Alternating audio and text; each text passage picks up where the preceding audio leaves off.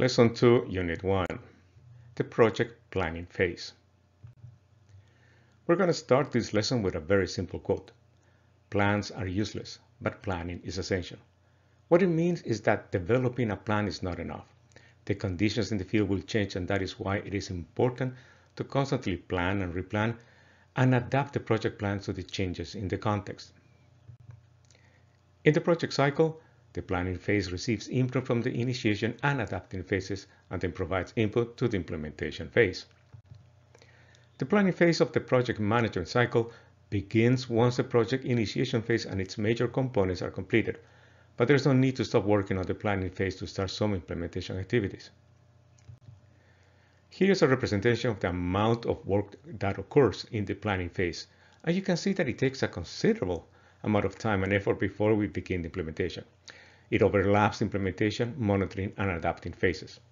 This is a phase that doesn't receive enough attention in development projects. Most projects will begin the implementation using only information from the project proposal, and that creates a lot of risks, especially when there has been a long time between the time the proposal was created and the project has started. The purpose of the planning phase is to allow the project team the opportunity to focus exclusively on the development of our plans. In this phase, the project manager and the project team, along with the support from key stakeholders, will develop all the detailed project management plans. This is a process that is owned by the project team. They're going to be discussing the methods, methodologies, techniques, the use of different templates and different forms to start organizing their work to implement the plans. The planning phase includes the following 6 steps: the definition of the planning approach, the development of the core plans, the development of the support plans, the development of the monitoring plans, the integration of plans and the change control, and the approval and communication of the plans. Here's a flowchart that shows all the steps in the planning phase.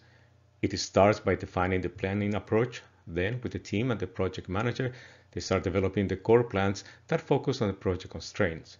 Next is the development of the support plans. Then, the development of the monitoring and evaluation plans. Next, it will be the responsibility of the project manager to ensure all plans are properly integrated and a change control process is implemented. Then, all the plans need to be reviewed and approved. This is an important step because it helps build an element of quality and make sure that the project is not missing anything important. When that is complete, then the project plans are ready to be communicated to all the people who are going to be involved with the project. To end this unit, here's another relevant quote. No plan ever survived first contact with reality. No matter how good your plans might be, when you start implementing them, you will find there are going to be changes in the context. There are going to be some assumptions that were different. You need to analyze the changes in the context and identify what modifications you need to make in your plans. Your plans need to reflect what is happening in the field. You need to adapt your plans to that new reality.